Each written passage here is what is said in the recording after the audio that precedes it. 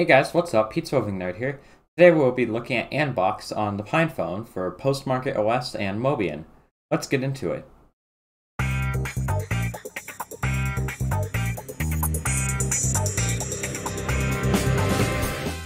Let's start with Postmarket OS. Anbox is really easy to install on Postmarket OS for the PinePhone. All you have to do is open a terminal and run apk add postmarket os -anbox. This will take a while, so give it a fast second. First time I installed it, it did not work and I had to submit a bug report. But the bug report got fixed overnight, so if this package doesn't work, first try troubleshooting it from the wiki page, and if it still doesn't work, then submit a bug report and it will probably get fixed pretty soon after you submit it. After the bug report got fixed though, it still didn't work. What it did is it got stuck on the loading screen for about a minute and then crashed. All you have to do to fix this is to reboot. Unless it's a different issue than I had. In that case, I don't know. Don't ask me. I'm just the messenger. On first launch, it was on starting for about 2 minutes, and then you'll notice that a bunch of icons in the Fosh launcher will appear that point to Anbox app. But whenever you open one, you have to wait for that screen again, which is a little bit shorter after the first launch, but it still takes a while. Another issue I ran into is out-of-the-box Wi-Fi doesn't work. Now, on the Anbox wiki page for Postmarket OS, there is supposed to be a fix where you log into the Anbox shell and basically reroute the Wi-Fi to Anbox. But for whatever reason, whatever I did, it said I had invalid permissions to access the Anbox shell, so I wasn't able to get Wi-Fi working. One issue I had on Anbox with both Postmarket OS and Mobian is that on the bottom bar from Fosh and the top bar from Fosh would cut off all of the Android apps, which means if there's something you need to access on the bottom of the app, it could be kind of hard. Luckily though, the top of the apps don't get interrupted that much because of the toolbar at the top with your close button and everything that Anbox has.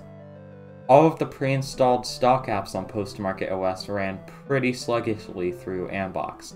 Not even the Android settings worked well. So Anbox is pretty slow on Postmarket OS. Hopefully this will change in the future as Anbox gets improved.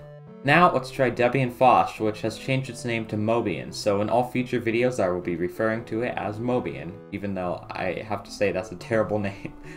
Installing Anbox on Mobian was a bit harder. Basically, you have to install some kernel modules, give Anbox an image of Android, install Anbox through apt, and then go into the Anbox shell to enable Wi-Fi. It was pretty complicated, so I'll put a guide in the description below. On Mobian, Anbox performs much better than it does on Postmarket OS.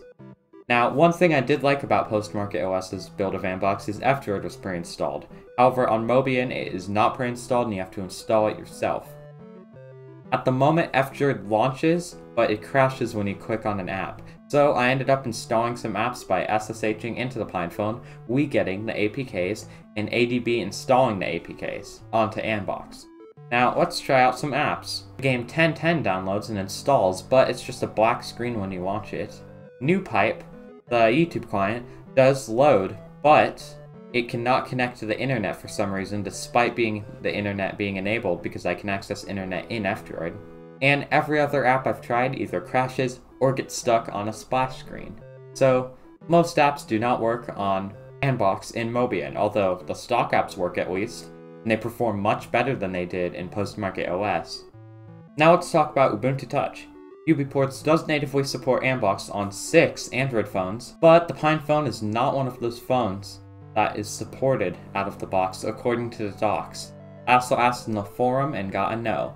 So Anbox doesn't officially work on the PinePhone, but I'm sure there is some way to install it that isn't supported, but I haven't figured that out yet, but if I do figure it out, I will make a separate video, because I am still interested in getting Anbox working on UBports on the PinePhone.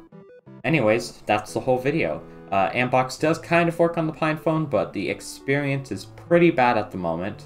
But the PinePhone software is moving at an extremely fast pace, so hopefully in about 4 or 5 months, I will be able to actually use Anbox and test out some working apps. Other than that though, thanks for watching this video, thanks to patrons Michelle Vantino, Sam Covett, and Jim Peter, and I'll see you guys in the next video. Comment down any suggestions you have on what I should do on the PinePhone next. Bye!